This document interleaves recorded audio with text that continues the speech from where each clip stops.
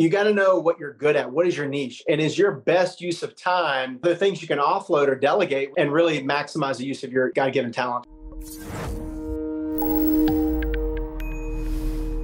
All right. And we are at the Leverage Podcast here hosted by Virtudesk, episode 82. And we have our guest, Mike Hege, who is with Compass and broker in charge of Pridemore Properties and principal partner at Compass Real Estate. Mike, how are you doing? Doing great. Glad to be here today. Glad to have you. I know you're also one of our Virtudesk clients and you're using virtual assistants. So thank you for your loyalty.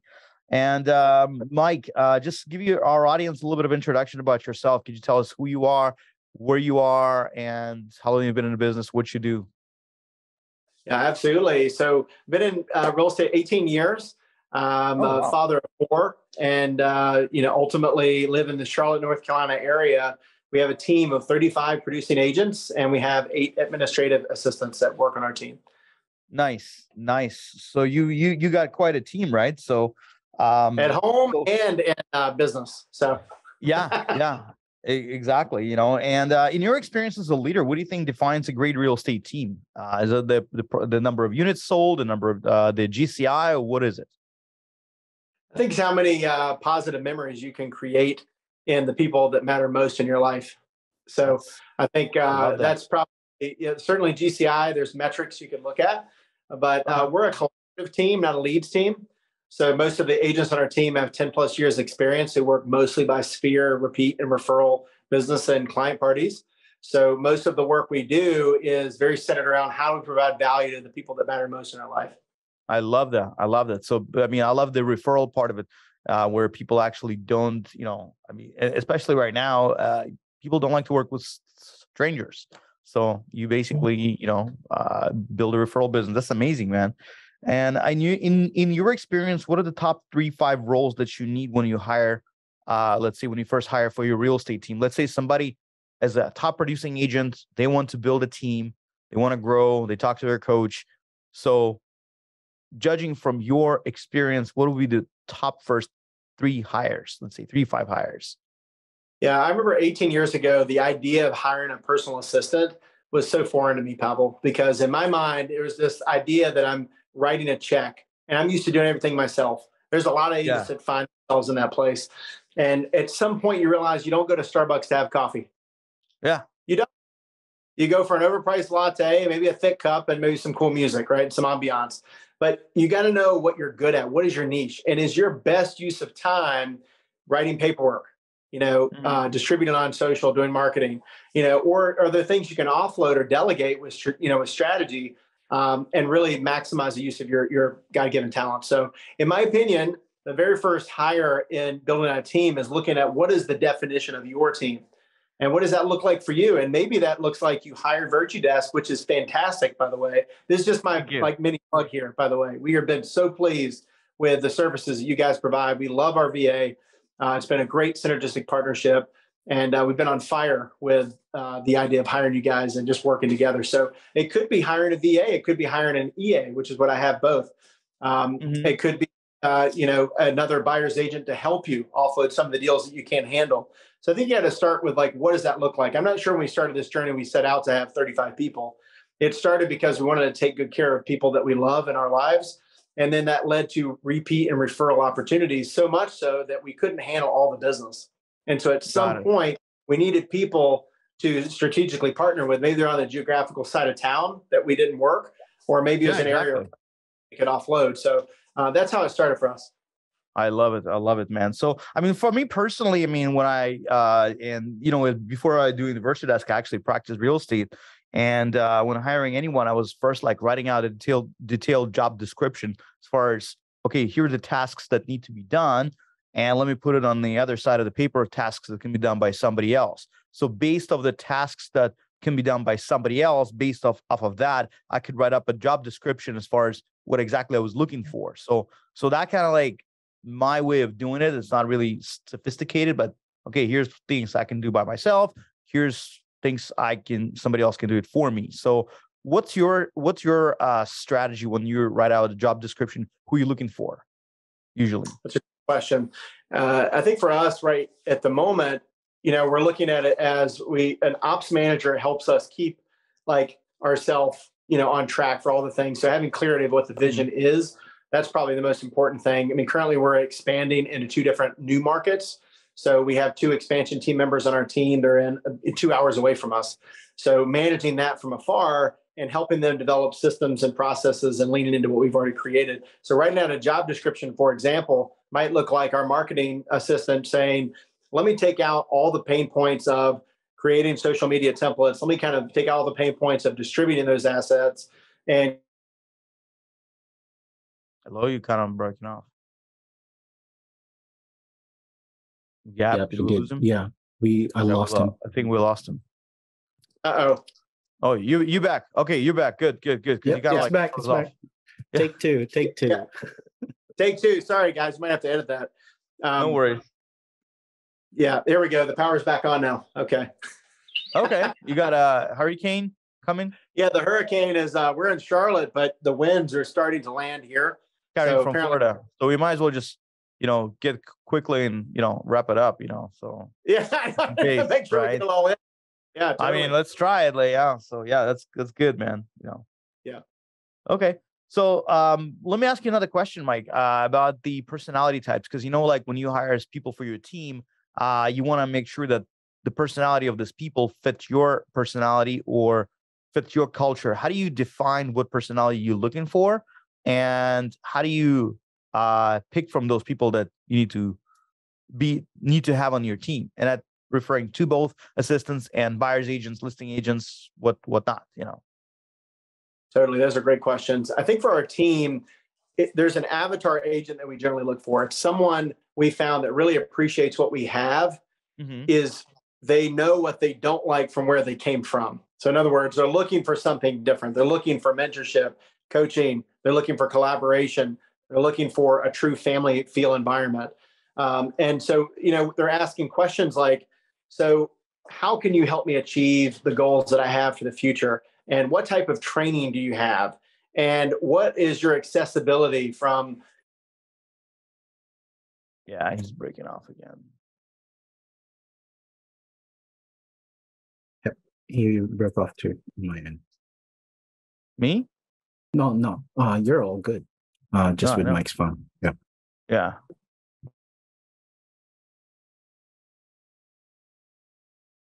We'll just wait until he pops up, again. Okay. Yeah. I mean, if not, we might as well just reschedule that, for different days. We can reschedule on 17 onwards. Yeah. Hey, Mike, you're back. You're back. Oh, we can't hear you. Can you try talking? Yeah. Test. 1, 2, 3. Yeah. We can hear you. Yeah.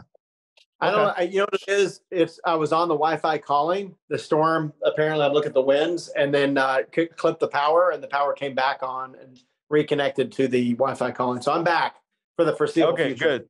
All right. Well, good to know. So back to hiring based on personality types. We're talking about when you hire somebody based on personality and what kind of personality you're looking for to fit your culture, to fit your team. Yeah, totally. So for a team member, it's someone that's growth minded, that's coachable, and ultimately, they're probably been in business for at least 2 years or so, and they know what they don't like, and they don't know how to grow from where they're at. So that's really we've been really successful at taking that type of agent and helping them double or triple their business. So personality wise, someone that is personable, someone that's coachable, someone's willing to learn. And again, we're a collaborative team, not a leads team. So it's not this expectation of showing up 9 to 5 every day. It's more about how do we do the activities that are going to bear the most fruit. So that's what we look for in terms of a team member. In terms of assistants, it really depends on the job role. So, the job role might look like if it's a very detailed position. For example, our ops manager was a licensed agent for 17 years. So she knew the business, but she doesn't want to sell. And she loves being around like the back end of the support of the business. And she's fantastic. Our agents love her. We love her. So I think, and she really takes ownership and pride in her work. So it's hard to tell on the front end just based on personality type alone. There's so many other things you have to kind of walk through, but someone that is experienced that can, carry out your vision. I think that's where it starts. And for us, we have a multi-system interview where they've got to talk with us, my business partner, Scott.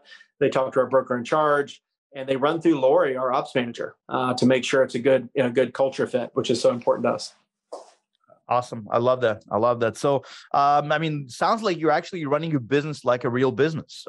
Because for a lot of real estate agents, it's just either a side hustle or winging it, kind of a thing. But it sounds like you have structures. You probably have SOPs in place and job descriptions for only key people. And your virtual assistant, when she works for you, she probably knows exactly what expected of this person, right?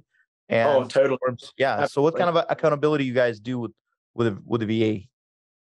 Yeah. So for us, we hired our first VA based on we're looking for a video editor.